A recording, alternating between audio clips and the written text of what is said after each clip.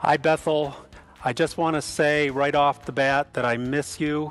Every week I come here and I talk to you, but I don't get to see you. And we're all looking forward to the time when we can gather again in this sanctuary and just be together. We want to let you know that we are aware of all the recent changes that the government in Alberta has put out. These updates keep happening quickly as they start to talk about phase one for our re-entry as a church. What does it look like to gather back here together in this building? And I think before we say anything, we would just ask for you to really pray with us. The governing elders are meeting regularly and talking about what is the wisest way to move forward with this. Our staff here at Bethel, we're talking about, okay, how can we be creative, accommodating, wise, and safe? And we just really need God to be in this. So please join us in praying for how do we do this in the next coming months as we move towards a time after COVID-19. I want to say something about 24/7 prayer.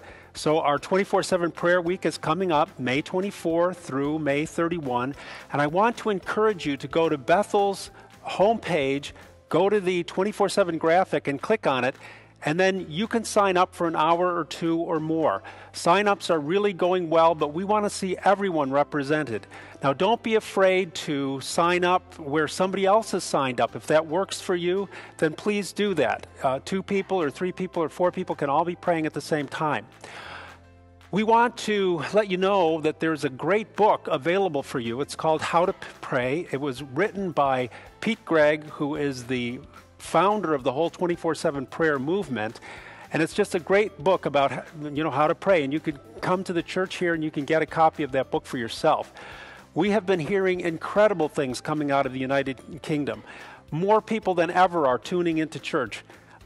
More people are praying than who have ever prayed before. And more people are ordering 24/7 prayer resources than have ever done that before. I like to think that the Holy Spirit is working in Canada in the same way that He's working in the UK. I'm not exactly sure, but this is why we get together to pray. So I want to urge you to do that. Now listen, you have a good week, Bethel.